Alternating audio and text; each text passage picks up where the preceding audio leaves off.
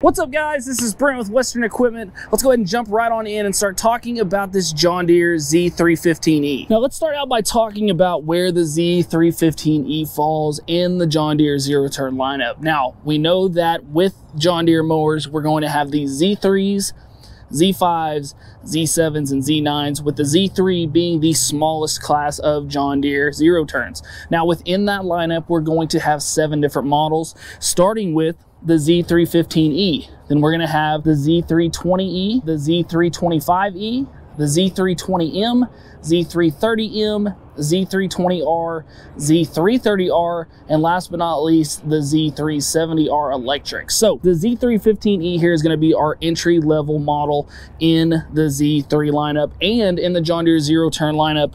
So as we see here on our model number, what we're going to have is the Z indicating zero-turn, 3 indicates that 3 series, 15, this is going to be the indicator that this has a Briggs & Stratton engine, and then the 1 here in this E series is going to indicate that we have a 42-inch deck, and then the E is going to indicate that we are in the economy level or lowest level of trim level, meaning we're going to have the least amount of features here on this mower. So what you're going to see on the John Deere Z315E is going to be a 20 horsepower Briggs & Stratton engine. Now, if we look at the top of the engine here, it is going to be a 20 horsepower labeled John Deere on top, but if we look over here on the left hand side of the engine, you are going to see the Briggs & Stratton sticker, just so that you know this is not a John Deere built engine. It is built by Briggs & Stratton. As far as maintenance goes, nice thing about these zero turn mowers, especially in this Z3 series, everything is very wide open and easy to get to. So starting on the left hand side of the engine, what we're going to see is, for one, right here we're going to have our engine oil fill and dipstick. So if you open this up, pull it out, here is going to be the dipstick for that engine. Then if we move over to the side, you are going to have your engine oil drain right here. Now this is nice, it's on a tube that we can simply push that down, pull it out to the rear side of the mower, and then be able to drain our oil, then be able to snap that right back up into place. Nice thing about this is you do not need a tool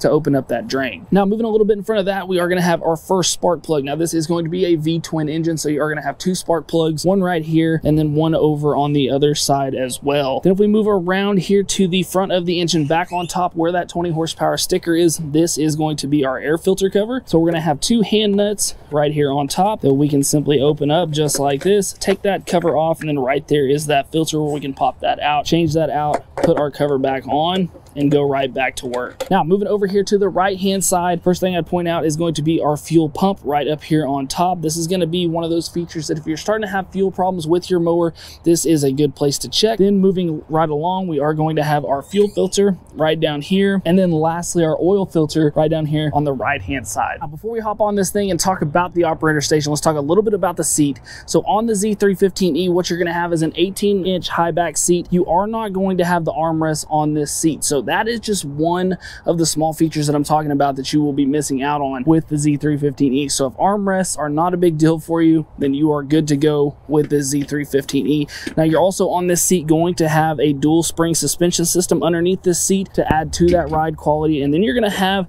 these nice sides here that are going to kind of bow out and help to keep you in this mower, and then you're also going to have that thick cushioning there on the bottom, as well as a drain hole in this seat. So if it does happen to rain like it did this morning here, you will have that drain out on this seat as well. Now whenever I hop onto this mower, one thing that is nice about the zero turn mowers is that you are going to have your lever to be able to step up here on the deck, get turned around, and be able to sit down comfortably on this mower. So if mobility issues are something for you, what's nice about the Z3 series is they are still low enough to the ground, and you do have your handles here that you can hold on to, that it makes it pretty easy to get onto this mower. But if you do need a little bit more reach out to the side, I do have a video over all of the attachments that it can go for this Z3 mower, so make sure to check that out, as you'll see that side step along with all the other attachments for these mowers. Now, as far as all of the things here in the operator station, we'll just start over here on the left hand side. Not really in the operator station, but close is going to be your gas fill over here. Now this is going to be a large opening here over on the side with that tethered lid that we can open up right there. That is going to be a 3-gallon tank, so you're going to have plenty of fuel to make sure get that mowing done that you need to do. Then moving up in front of the fuel tank is going to be your beverage holder here. Then as we move forward, the next thing we're going to run into on our left hand side is going to be our control lever. Now, of course, you are going to have one of these on both sides. These are what control your two rear wheels and all of the driving functions of this mower. So if you are not familiar with a zero turn and how it functions, these levers are basically your controls for each one of your back wheels, but they are independent controls, meaning that your left lever controls your left back wheel, your right controller controls your right back wheel. So if we wanted to go forward, we would push both levers forward at the same time. If we wanted to go backwards, we'd pull both levers back at the same time. Then if we need to make those turns, this is just like if you're riding a bike. So if you think about whenever you're riding a bicycle, if you need to turn to the left, you're going to turn your hands like this. Same thing here with your zero turn. Then if you need to turn to the right on a bicycle, you would turn your hands like this. So it's the same thing once again here on this zero turn. We're going to push forward and pull back to make that right hand turn. One thing about the control levers on this machine is not only are they your control levers, but these are also going to act as your parking brake on this mower. So once we put these handles out, this is going to actuate two buttons on this mower that are tucked underneath your fender panels here that are going to lock in your parking brake. So a lot of times on other mowers, you'll have parking brakes that either are done by your foot or by hand, but this one is done right here at your lever. So as soon as you pull these into drive, it's going to disengage your parking brake. As soon as we push them out, it's going to re-engage that parking brake. Now, moving right in front of our control lever, you're going to notice two bolts on either side right here on these. These are going to be for our tracking control. So that is what's going to adjust how far these levers are able to go forward. Sometimes these get a little bit out of whack, but once again, I do have a video showing how to adjust this. So if you do have that issue where your levers are not quite acting as they're supposed to, make sure to check that video out as well. Now, moving over to the right hand side, when we're looking at our controls, your right hand side is going to be your main center here for your controls. So what we're going to have is our height of cut adjustment right here, this yellow knob. So what we're going to do is push in on our foot pedal, turn this knob to select that height that is going to go from 1 1/4 inches up to 4 1/2 inches in those 1/4 inch increments. Then once we let off of that pedal, that is going to lower that deck down to the height that you've selected. Right above that is going to be our PTO engagement or our blade engagement. This is just going to be a simple pop button that we pull up for on, push down for off. Then next to that is going to be your hour meter. So you are going to have an hour meter here on the machine. So if you're wanting to track those hours to do those service things that we talked about before at the back here, you are going to have that hour meter right here on board. Then right behind that, we are going to have our single lever choke and throttle lever. Now, a lot of times on other mowers, what you're going to see is a separate lever for your choke, but on the Z315E, you're going to have just one lever that is going to have a choke position all the way forward. And then once we let off of that, it's going to go back. So right here is going to be choke. It's going to slowly go back. Then here is going to be our full throttle position all the way down to our slow throttle. Then right next to that is going to be our key slot position. So what you're going to see here is a stop, a light position, a run position, and a start position. Now, on this mower specifically, on the Z315E, you are not going to have any lights that are going to come standard on this mower, but you can add those. So if you do add those lights to your mower, you actually already have that switch right here on board on your key switch. And then also back behind all of our controls over here, we are going to have this storage panel. And one thing that is nice that you're going to have in this storage panel, this tool that comes right on board here. Now, this is going to be a 13mm socket, and it is going to be used for multiple different places on this machine. For instance, on our control levers, these are actually going to be adjustable control levers where we can adjust their positioning either more forward, more backward, straight up and down, and we can also adjust them up or down to fit those different operators, and all of those adjustments can be done with this tool, using it right here on these two nuts. And then also, if we need to adjust that tracking that we were talking about, you do not have to go find a tool for that. You actually have it right here on board. It is going to fit right in on these two tracking bolts here. Now let's talk just a little bit about what you're going to see underneath the seat on these machines. So when we raise that seat up, it will go all the way forward. And then once we're underneath, some of the things that we're going to see, for one, is going to be your translucent fuel tank. So this is going to be how you see how much fuel is in your mower. There is not a gauge or anything on the mower other than this being translucent, where you can see your fuel levels. Then right in front of that, we are going to have a fuse panel. So right here is going to be your fuse panel for the mower. And right in front of that is going to be our battery. So very nice that it is underneath the seat. And we're also going to have our service interval chart right here on the bottom side of the seat, telling us when we need to do those different operations. And then also we're going to have our seat adjustment. So you can adjust this seat either backwards or forwards, but how we're going to do it is just by loosening this right here. And then we can take this knob off, move that seat up to the next notch, and then tighten that back down. And then there we can change the position of our seat. Now, another thing here that is actually going to be not necessarily underneath the seat, but still on the underside of the mower is going to be our hydrostatic drives. These are going to be the Hydro Gear EZT-C Transaxles on this machine. So these are going to produce a traveling speed of 7 miles per hour. And this is going to be either going forward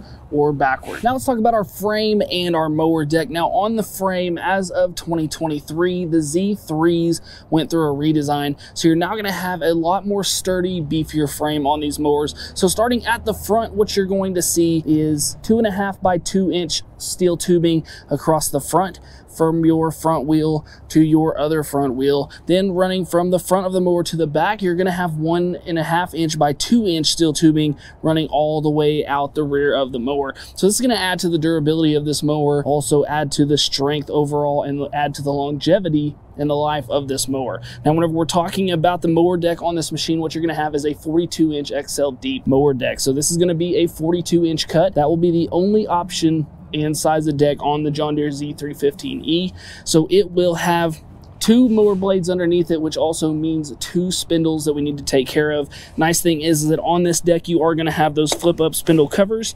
So make it very easy to get to those grease points right here on top with those flip up covers. Now, one thing that it does say on top of the covers here is it's going to give you a little bit of information. One is it's going to give you a picture of a grease gun and an arrow showing you right where that grease point is going to be. It's also going to tell you use air, not water. So whenever we're talking about cleaning off these mowers, we want to use the least amount of water as possible. That way we're not giving this mower the chance to have those issues with rust and other types of corrosion. So whenever you're going to clean off this mower, break out that air compressor or that leaf blower and make sure to get these nice and clean. Now, there's a little bit of a contradiction to that whenever you see the washout port that is on this deck. Now, this is for the underside of the deck.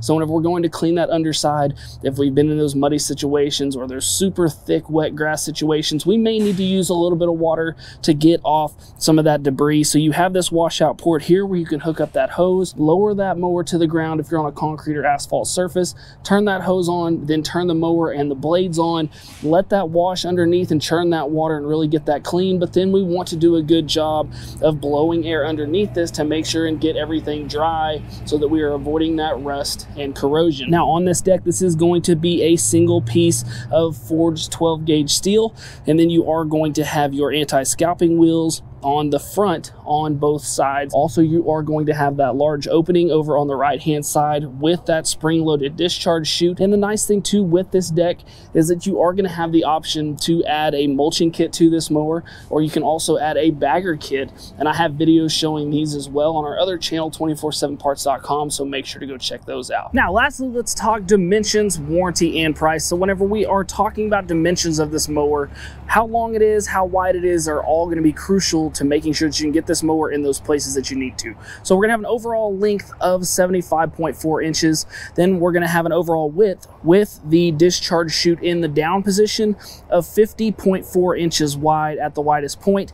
But if you have it up and in a transport mode like we have it right now, then you're gonna be looking at 46.5 inches wide. And as far as height goes, about the tallest point on this mower is going to be the tip of your handles when they're in the out position. So you're gonna be at about 46.5 inches whenever these are out, if you're looking at height. And then weight wise, we're looking at 554 pounds. So don't be trying to muscle this thing around too much by yourself if you have to do so. Now, whenever we're talking about the warranty on these machines, what we're going to be looking at is a 3-year, 200-hour warranty on this machine. That is going to be a bumper-to-bumper warranty that covers all of those different components, such as your engine, transmission, and any manufacturer defects. Now, these aren't going to cover you those things that are going to be your normal wear items, such things as belts, blades, tires, things like that. But if you do have an issue with this machine, make sure that you are taking advantage of that warranty, as it is there to help protect you. Now, price-wise on this machine, if we just go and look at Deere.com, you are going to see a list price starting at around $31.99, but I always encourage you to make sure, if you are looking into these mowers, make sure you go to your local dealership or maybe that Lowe's or Home Depot, look for this mower, see if you happen to have any discounts that you qualify for, if there are any incentive programs on this mower, to make sure that you get the best price when you are looking at making this purchase. So guys, I hope this video helped you out. I hope that you liked this video. If you did, we just ask you to hit that like button and subscribe to the channel. Also guys, if you're looking for any John Deere parts at all, make sure to go check us out at 247parts.com. And as always guys, thanks for watching. We'll see you next time. Hey guys, make sure to check out this cool video and this one. Buy your parts right up here and subscribe right here.